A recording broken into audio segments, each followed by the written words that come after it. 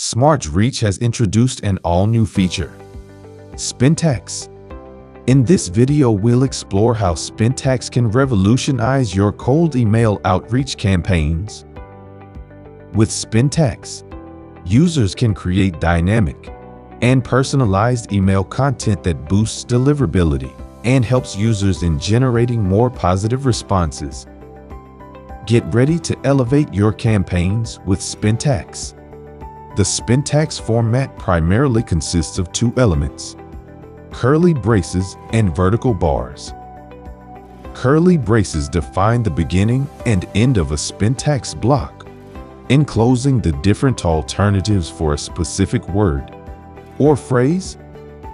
Vertical bars, on the other hand, separate the alternatives within the Spintax block. Each alternative represents a potential substitution for the word or phrase.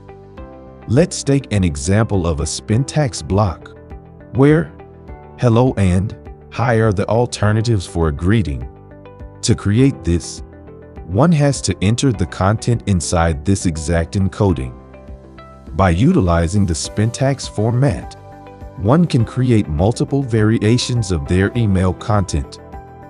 Each time the Spintax is processed, an alternative is randomly chosen from each Spintax block. These chosen alternatives are then combined to form a unique email variation. Let's take a look at an example relevant to outreach campaigns. In this email step, each of the sections of the content has multiple variations within the Spintax: 2 for opening, 2 introductions, 2 for body, and 2 variations of the ending of the email. Let us now take a look how these variations would be sent. Users can analyze the variations of their content within the Preview tab.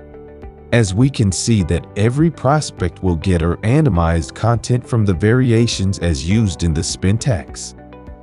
That concludes our exploration of using Spintax. You can find the detailed documentation on Spintax on our Help Center.